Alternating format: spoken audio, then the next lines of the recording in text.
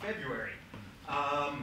First off, I'd like to welcome everyone here, and I'd like to thank our sponsors for helping make this happen. So we have, I think, 4 sponsors today. So Smartbox, obviously for the venue, Repario Recruiting for the pizza, which will be showing up after this brief talk, and Stats Counter and Hustle World, who will be covering beverages afterwards.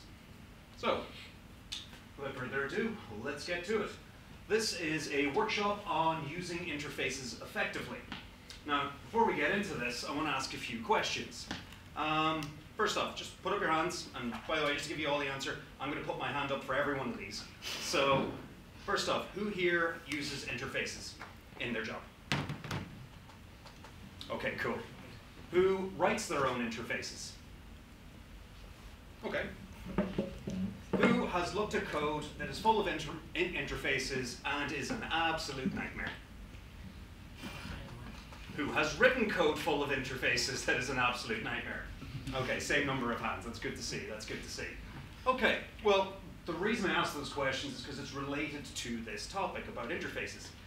Interfaces are not something that dogmatically should be followed. Interfaces are a tool to be used when we need them.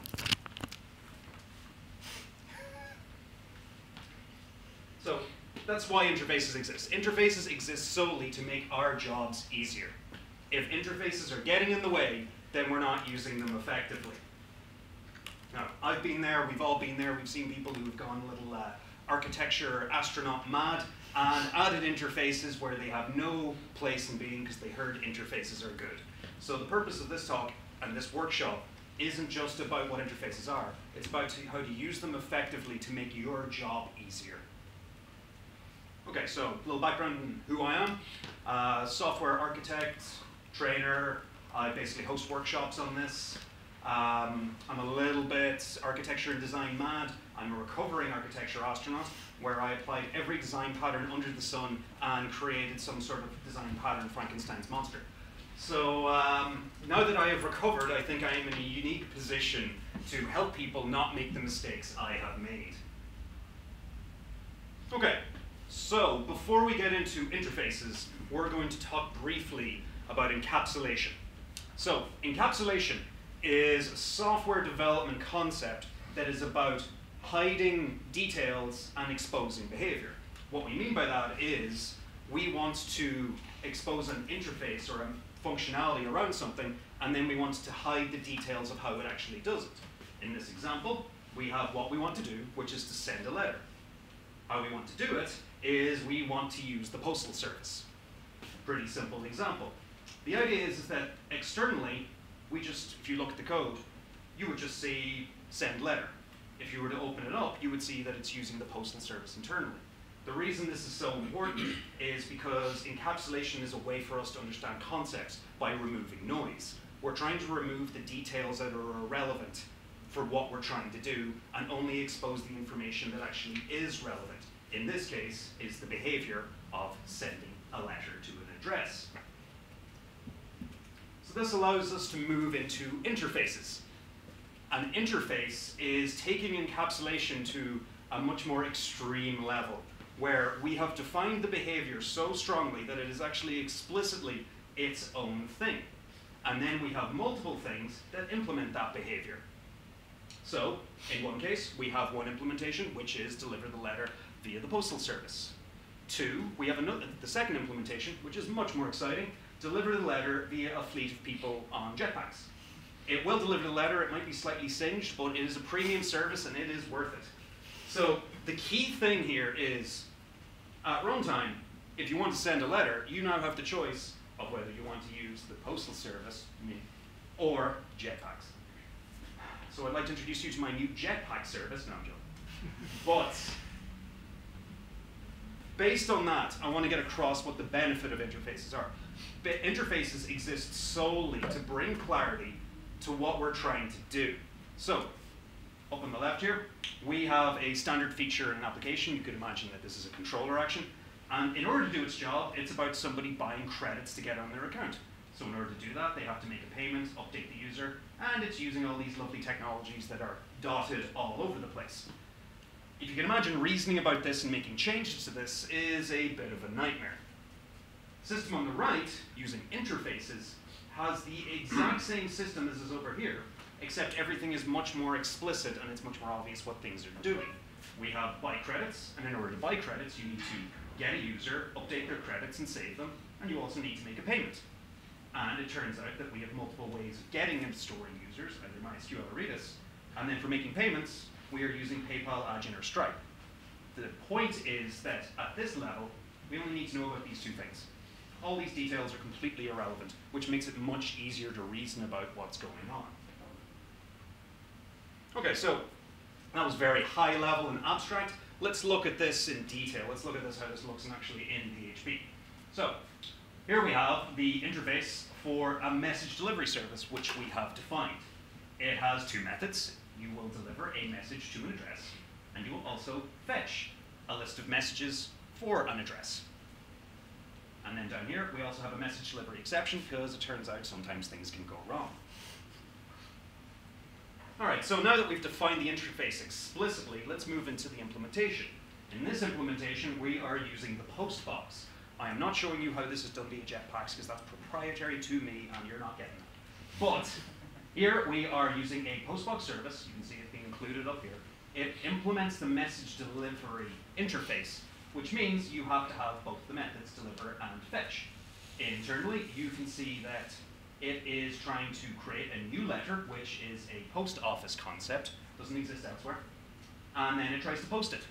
And then it is also possible that you could get a full exception, because sometimes post boxes are full, happens. When that's the case, you turn it into the general purpose exception for something went wrong in trying to deliver this message. Now, what's interesting about this is if you look at it, from this level, the language is all around delivering a message. There are no details, there's no anything to do with post office or anything like that. When you get into the implementation, this is the only place you should see implementation language. This is how you know you've gotten your encapsulation correct. The language of this subdomain, or domain-specific language, hasn't bled into your application. So it's all about gaining clarity. Okay, so now that we have defined the interface and we've created an implementation, we have to bind it. Now, what this actually means is that we're trying to figure out any time that this interface is requested by the application, give it this concrete implementation. So if you guys heard of, who here uses auto wiring and dependency injection? All right, cool. So for those of us who don't, it is a way of telling your application that build this object, and what it will do is it will go through the dependency tree of all the inputs in the constructor, like we have here, and it will attempt to instantiate them and inject it in. And anywhere that it comes across an interface, it will figure out which implementation of the interface to use and inject that in. So what this means is that you can have a ridiculously long tree of objects, but you just give it to the dependency, the container system, and it'll instantiate that entire tree and just give you back the object. So this makes it much easier to reason about.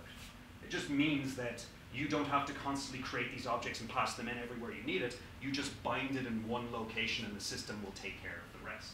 So in this example, if we are in the testing environment, bind a singleton, which means only just repeat the instance.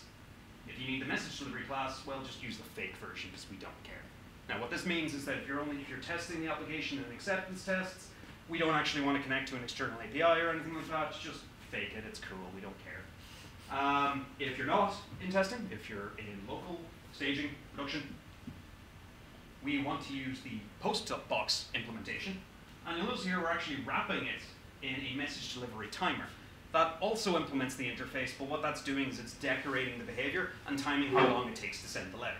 So that's a little advanced, but I wanted to get that in, that interfaces give you a lot of flexibility.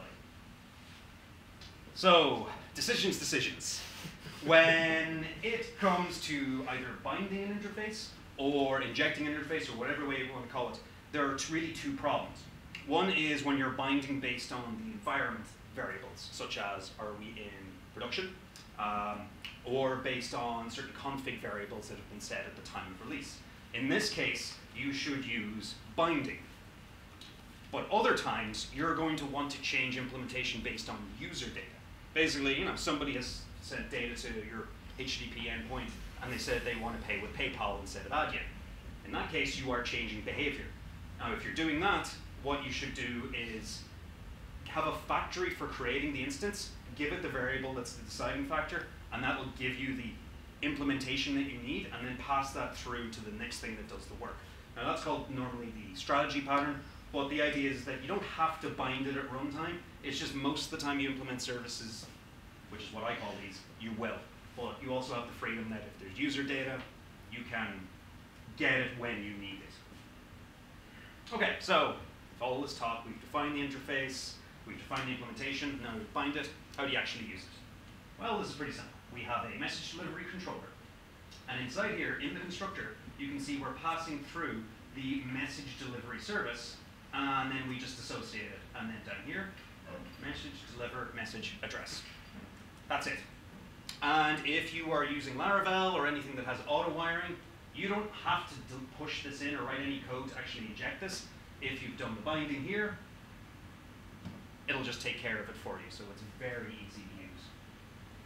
All right, now this one's a little more advanced, and I would stress this workshop is intended to be a day long, if not more workshop. So this is a condensed version. However, I'm still going to we'll give everyone an overview of these concepts because I want you guys to see that there's a lot to this, but it offers a lot of opportunity to build more stable software. So here we have integration tests. So in this case, an integration test is, we have this interface, how do we make sure it behaves the way we expect? Now, what we actually mean by this is, what is the contract of the interface? Like, for example, if you add a letter to the delivery, to the message delivery service, you add a message to it to an address, and then you fetch that. What happens if you fetch it again? Should it be blank? Should it get the same list? It's all about trying to understand the behavior. Now, the interesting thing about interfaces is, regardless of the implementation, every single one of them should behave the exact same way.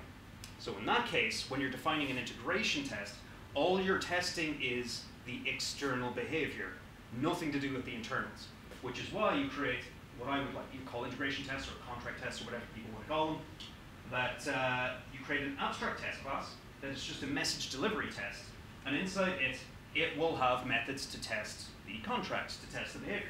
And you can see here, absolutely no details of how it's doing the work are mentioned because it's actually irrelevant. Now, when it comes to testing the concrete implementation, so either the Postbox or Jetpack version, in these cases, you would just extend this and then implement this method and return your concrete implementation. So this means that you can have as many versions as you like, but you don't have to worry about constantly rewriting the test for it. This one test will pretty much make sure that they all behave the exact same way. Okay, so one thing I really wanted to talk about here is about when to use interfaces. Because if you're coming from Golang or even Java or various other languages, the status quo, or C#, I think is pretty bad for this as well. Interfaces everywhere. And it ends up that every implementation has an interface, and it just becomes an absolute nightmare to navigate that code. I do not subscribe to that philosophy at all. My philosophy is the only time you should have interfaces is when you have two things that have the same behavior, but do it differently in the same code base at the same time. It's the only time you should use interfaces.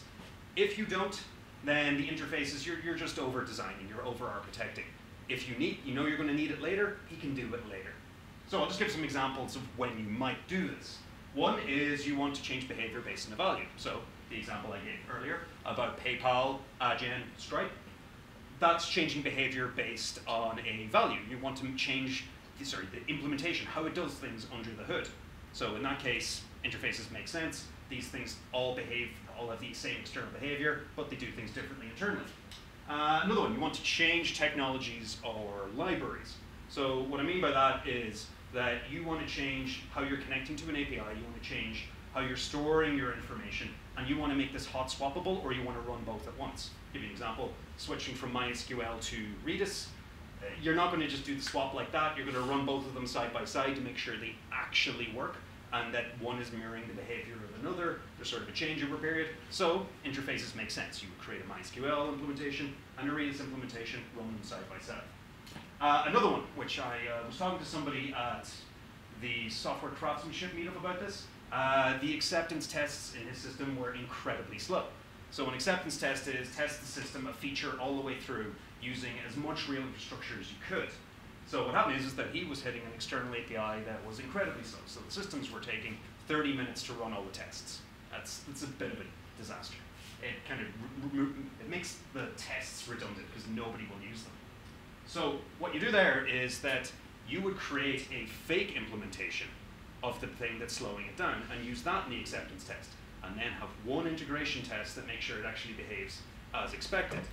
So to give an example of that, that means that you would use a fake version of this API that just gives the thumbs up and moves on, and then you would have just one test elsewhere that makes sure you actually can connect to that API.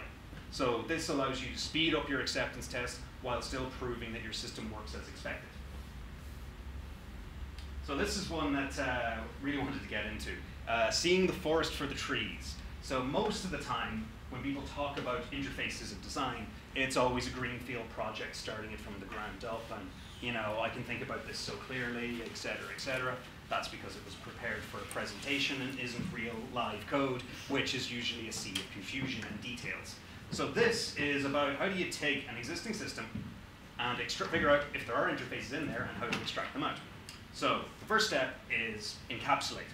Before you can create interfaces, you have to encapsulate details and expose behavior. So usually the way I would do this is categorize the code as either intent or implementation. So what I mean by this is look at the code and say, what is our intent here? And the intent is we want to save the user. Okay, how is it doing this? The implementation is it's using Eloquent from Laravel, or it's using some other ORM. So figure out what is an implementation detail versus what is an intent detail. Second, move all the implementation details into intent named private methods. In this case, create a private method that would be fetch user and another one store user, and inside that use the Eloquent or ORM language. Next, now that you've got all these private methods and you've done a pass-through and done all this, you can now extract out a class that has this behavior as public methods and inject that in. So what this means now is that you've taken one messy class and you've just split it into two less messy classes.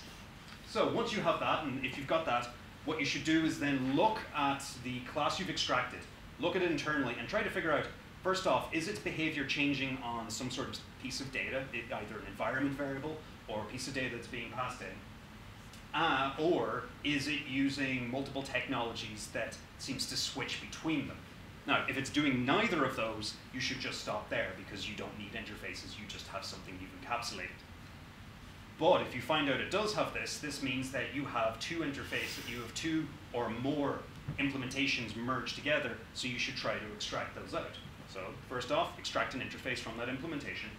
Second, extract out the actual implementations into their own subclasses.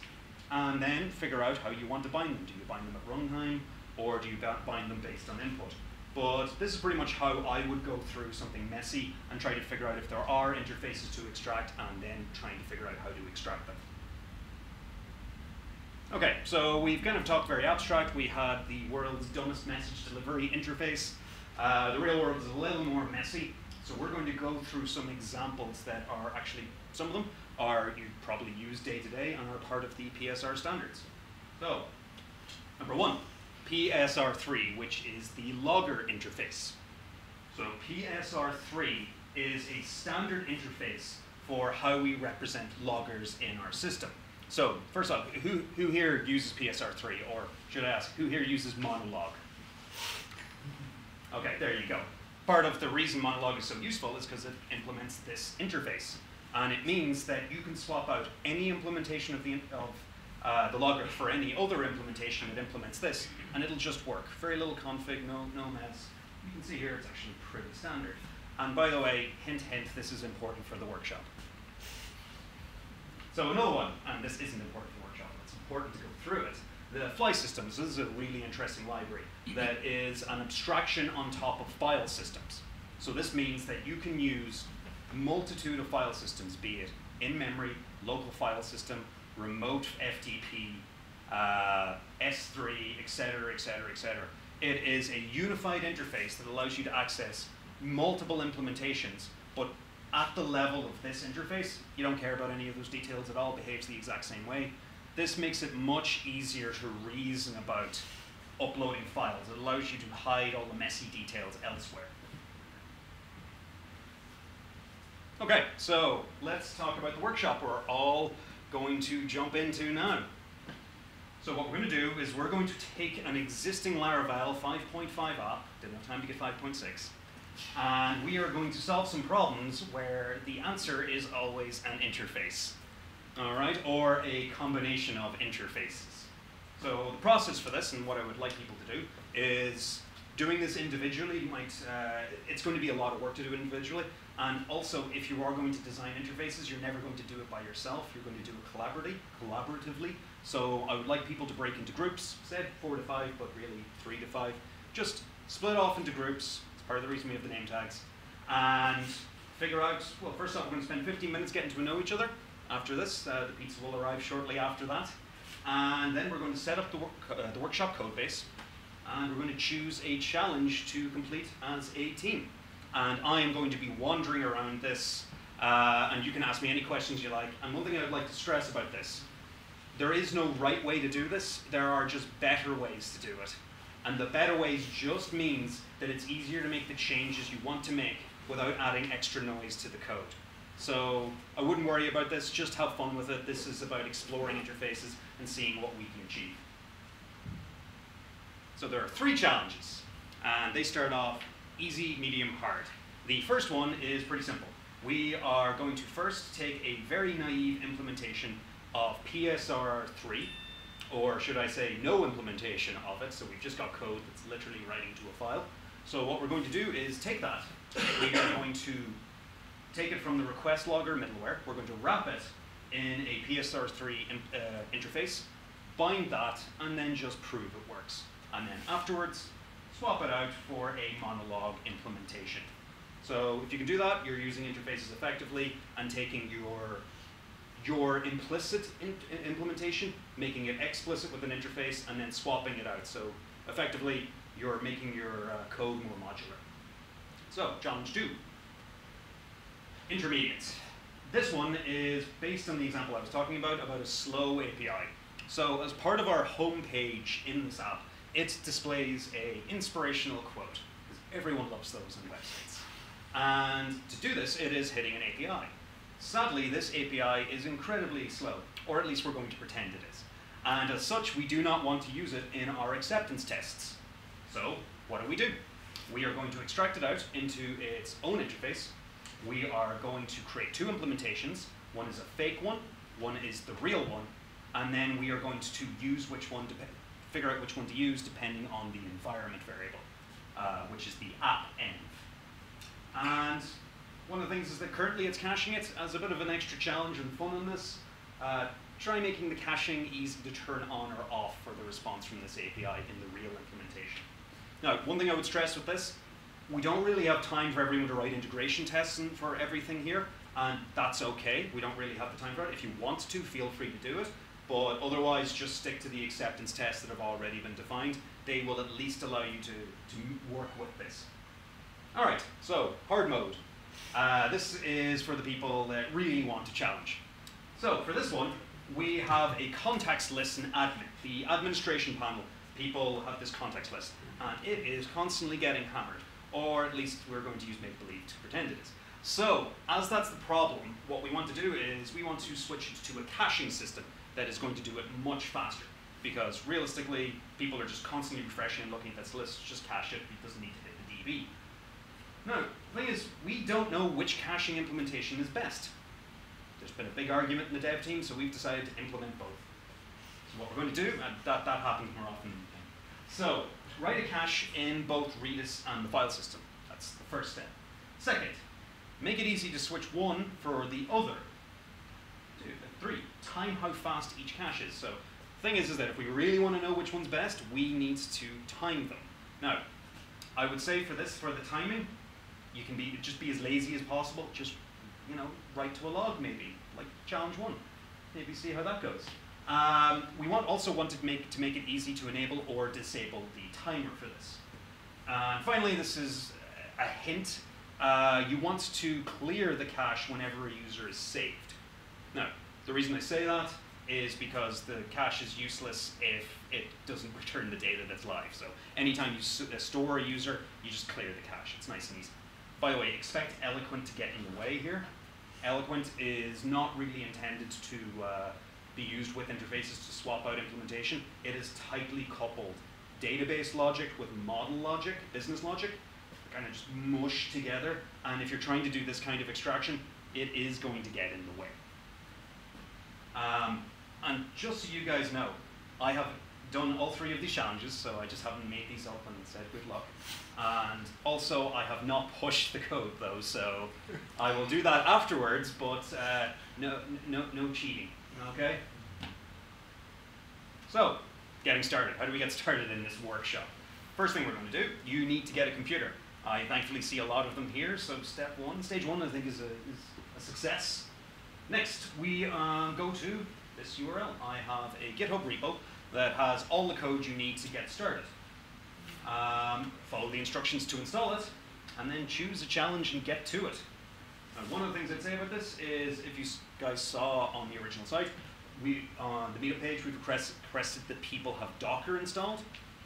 If you do have Docker installed, there are some very simple instructions on this repo on how to get set up. You can find them if you just look at the README, or if you go to, I think it's install-docker.md on that repo.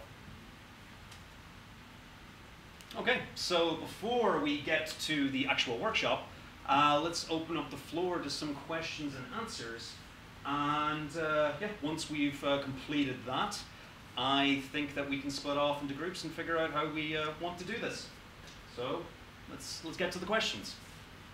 Whose question? Memory leaks. Sorry? Memory leaks. What about them? Yeah, what about them? How many do you have in PHP? How many do I have in PHP? I stopped counting. No, I mean, like, the question generally is because my background is C++, right? Mm-hmm. So, you know, we don't have interfaces in C++, it's all abstract virtual classes. Mm-hmm. So the question here is, if I do it in C++, you know, I generally, like, so if we create an interface, what you guys call interfaces, Mm-hmm. then, you know, it tends to be, you know, consuming at least 2 CPU cycles to do this. So I'm thinking in PHP that must be the same thing, or in Java or in C#. That's why everybody hates it in C#, I think. You know, so is that not a problem? Like, you know, in general, like, you know, you're consuming more CPU power just for the sake of making things easier. I understand why you want them, right? Makes total sense. It's just a question, you know, like, have you ever had like big problems with you know, like memory leaks, etc., CPU issues, stuff like that? Nothing like that. I mean, one of the things about PHP is that it's intended to live for a very short life cycle. So every request spins up a new world, does the work, and then destroys that world. Yeah, so with PHP, you rarely notice any problems with this. And usually in PHP, with a PHP application, if you have slowdown or problems, usually it's nothing to do with like CPU cycles or anything like that, or memory usage. Usually the problem is you making a ridiculous number of database calls. It's always the network calls that slow you down in PHP.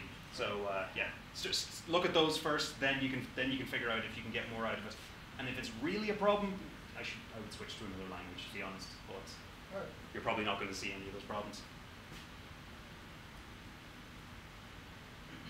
All right, cool. Well, does anyone have any questions about the challenges? Anything that isn't clear, or any? How do you bind 2 types of objects to the same interface? Because actually, what overriding just brings the class. If you implement one interface, one class implements one interface. If you have 2, actually, it doesn't know it. Well, that would be in the binding slide. So if we go back to this, you can see here that we're saying that singleton, if you ask for this interface, give this concrete implementation. So, but down here you see we have another implementation, and it is... Yeah, and but there you have 2 different environments. Yes. But if you receive, you need to receive 2 classes implementing the same stuff. Okay, so you're saying that if you... can you give me an example of that? Like you could receive 2 kinds of delivery, message delivery. Okay, well, if that's okay. Well, if you've got a system like that and you need to pass 2 versions, interfaces probably aren't the right answer for that. Because realistically, it's the answer. It's the answer? Okay. Well, I would need to know more about your circumstance in order to that, but maybe we could have a chat about that during the workshop. Okay. Because it's pretty hard to figure it out. Like, my gut answer for this is use factories rather than binding at launch time. But yeah, I'll need to discuss further and understand it. Any other questions? Oh, really didn't read about bringing a laptop. Oh, that's okay. That's okay. I'm trying to get some remote access to my computer.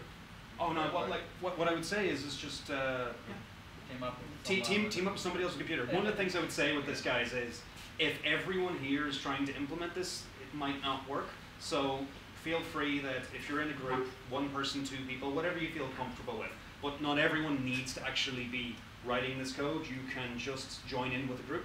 If there are any juniors here, just join up with a group of other people, maybe seniors, and see how they do it. Just join in and learn from the experience. If there are any seniors here and there are juniors in the group, try to coach people, try to bring it forward, because it's a collaborative experience. One of the things about interfaces is it's about expressing intent.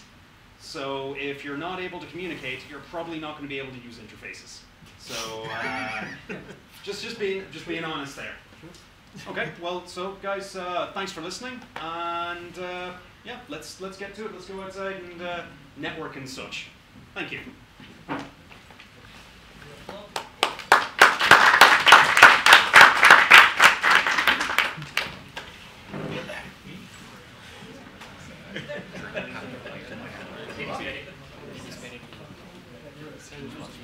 Yes. Sorry guys, just so you know, we have tables all around here. Feel free to use those. If you really like sitting there, work away, but whatever you prefer. Okay. And I'm just going to leave up the final slide. There we are. So you guys can get that. Yes, Bruno has that. He's written it down on a post-it. Bruno there in the green shirt. So he'll be able to, and glasses in the green top, he'll be able to help you.